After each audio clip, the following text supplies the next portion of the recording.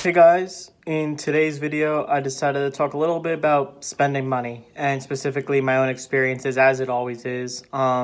Just things I consider for myself to be wasteful expenses versus good little additions that are worth spending extra money on. In general, I don't spend a lot of money. Really the only thing I spend money on is while I'm at school, basically just buying a meal every here and there when I don't feel like eating at the dining hall. And that's really about it. Like, I don't drive. I don't have expenses I pay for, really, because I'm dormant and all that.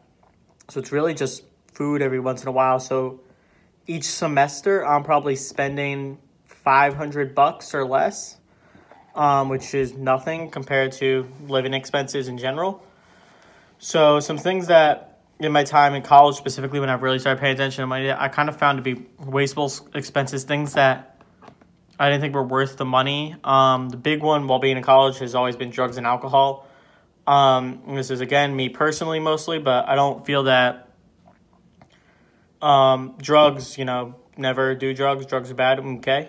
But alcohol is kind of the big one in college. Everyone starts drinking and stuff, and realistically, if you go out partying or something, like when I was in Atlantic City, the guys that wanted to drink, they were spending $6 per beer kind of thing, because it's Atlantic City and you're at a bar or casino or whatever. So some of the guys in my friend group were spending $100 a night without really even worrying about it. It was pretty, crazy. But that's one that's the biggest one for me that I think I spend a lot of money on. I don't spend any money on, actually. That I think saves a lot of major money, especially because it's such an expensive product. Alcohol, cigarettes is another big one. Just those heavy expenses that become even more of an issue if you're using them more constantly. For example, if you're someone that, drinks every day kind of thing, like has a beer or two every day, or someone that smokes half a pack of cigarettes every day, like those expenses can very quickly add up. Another big one, kind of in a similar vein, but not really, is snacks and soda. Snacks, I'm talking more like randomly buying a snack out of nowhere, which I don't think people do too much. But buying snacks usually on the spot at a place is usually not the way to go. The move is usually to buy your snacks ahead of time and bring them with you. This is very obvious for things like a movie. If you try and buy snacks at a movie theater, you can spend $3-4 on a box of candy. Whereas if you buy either that same exact box, you can usually get at the dollar store, like those Mike and Ike boxes, the snow caps, all those kind of things. They sell at the dollar store. Or you could even get a bigger bang for your buck. And the way I usually roll into a movie is I buy a box of cereal before the movie at the dollar store or something, and I eat a whole box of cereal with whoever I'm with instead of popcorn and candy or whatever. And then soda is the other big one, where I go out to eat. Soda and drinks in general, I guess you could classify it as. Especially if you're like an iced tea drinker, or I do like lemonade and things like that, but I feel like a lot of times you're spending $2 on that drink, $1.50, $2, maybe even more. If it's something like a lemonade or an iced tea that's like fresh, it could be $3 easy. And it's just an additional expense on your meal that I don't know how much extra it's out for you. If you like really enjoy a lemonade or something, sure, knock yourself out. Or like, I don't drink soda a lot, so every once in a while, maybe I'll get a soda while I'm out because it's a special thing for me.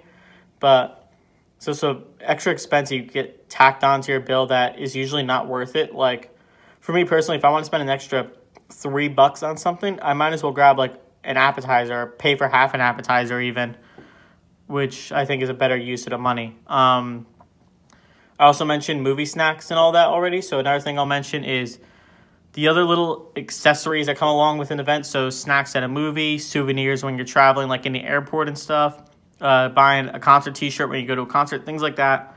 A lot of it has to do with sentimental value when you're talking about souvenirs and concert t-shirts and things of that sort of nature. But I guess it's more my opinion, again, that if you want to buy a mug that says Las Vegas on it or whatever, you could theoretically buy that mug on Amazon, and it's the same exact mug if you're really dying for a mug that says Las Vegas on it. And a lot of times with like souvenirs and things like that, you don't end up getting a ton of use out of. But again, that might just be me. I'm not a very material-based person, so having like a t-shirt from my favorite concert I went to isn't a huge deal for me. And another thing I'll bring up is excessive meals, and by that I mean I have friends that every single day. They work 5 days a week. Every single day they buy their lunch. And sure, maybe that's an okay option for you, but if you're buying your lunch, like say in New York City, if you're working a job in New York City, you're buying your lunch every single day. You're spending $10 every single day on lunch, which I know a lot of this stuff is nickel and dime, and I understand that, but it's these little expensive where like I pack my lunch for work and I spend $10 a week on lunch maybe because I'm packing it and I make it the night before kind of like I'll make pasta and meatballs or whatever. A bag of pasta and some meatballs costs maybe $30 for the week, maybe, if you're like really getting nice food, which I'm not. But I just thought there's some little expenses that I try to avoid and I think are smart to avoid, at least in my opinion. On the other side of things, some stuff I usually splurge the extra money on because I think it's worth it. The big one is travel expenses, travel improvements specifically. So like when you're buying plane tickets, it's usually worth the extra $5-10 to reserve your seat if you're going basic economy. It's usually worth spending an extra $10-15-20 a night to get a better hotel room that has good reviews and is reliable and all that. It's worth the $7-10 to take an Uber from point A to point B if it's cold out or dark or snowing or raining or whatever. If it's real nice out, sure, take the walk. But if the weather's not great or it's a longer walk, it's usually worth spending the money on the Uber. So those are what I mean by like the travel improvements. The other major thing is good additional money to spend is long-term investments. Better car, better house, better headphones, better electronics. Kind of just looking at things around my room basically where it's like, yeah, you could buy, a pair of headphones for $30 easily. And some of them are good enough. But if you're going to use your headphones, like I use my headphones every single day for hours. On average, I probably use my headphones for, I don't know, somewhere between 600 to 900 hours a year, which is a lot, I'm pretty sure. Like, that's probably, like 10% of the year or something ridiculous. I'm probably wearing headphones. That might be high, but you get what I'm trying to say. I wear my headphones a lot. It was worth it to me to buy a $150 to $200 pair of headphones that I have owned since high school, that I've had for well over 6, 7, 8 years maybe. So those kind of expenses are definitely worth it. And then I feel like better car, better house is kind of self-explanatory.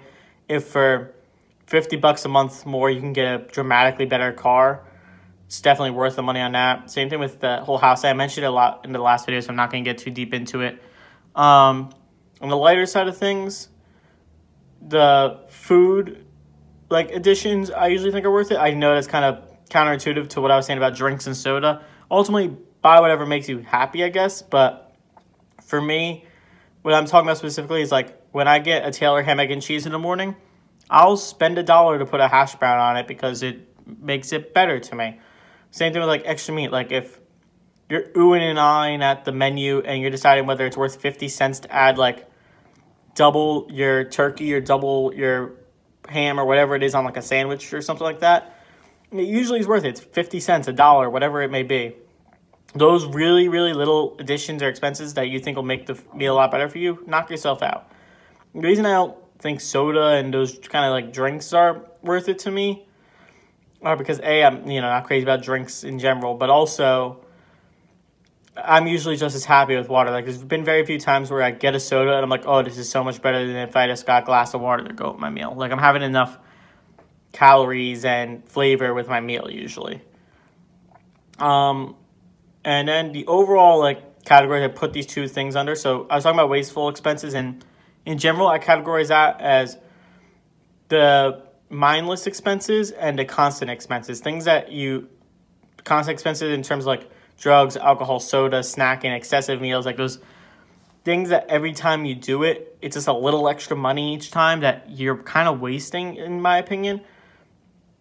And then for good additions, I call it the one-time splurging, which is like if you're going to a fun activity, like once a month or 3 times a year, which is more like my case, I go maybe to 3 events each year, whether they be a concert or a vacation or even a date I will call a fun activity kind of thing. And it's worth it to spend the extra money on those things. Like when I go out on a date, it's never like, oh yeah, grab anything that's under $10 on the menu. Like if I go out on a date with someone and the meal comes out to $50, $100, whatever it may be, it's usually worth it.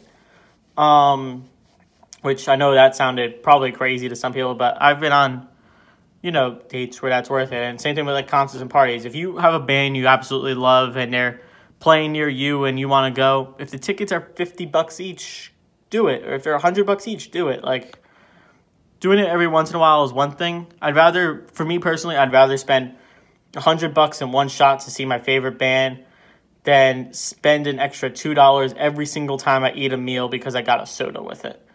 That's how I kind of balance it out in my head. But yeah, this is, in general, one of the big things I'm personally working on, because I will spend way too much money just like oohing and ahhing at a price and nickel and diming it to see if it's worth it and all that. I think I've talked about this before, but like it was noticeable to me recently because like I went to get lunch and they had the snacks. It was a poke bowl place, which is like a sushi bowl thing for those of you that don't know. They had a snack size bowl and then they had the regular size bowl. The snack size bowl had like literally half of everything.